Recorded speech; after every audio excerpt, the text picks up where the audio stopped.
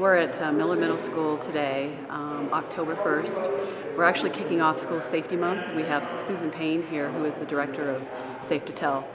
The Attorney General's office for the state of Colorado actually sent her down here to talk to our students here in the region. How many of you have heard of safe2tell before? That is awesome. I personally have seen this sometimes save lives. So we're going to talk a little bit about the issues facing young people today.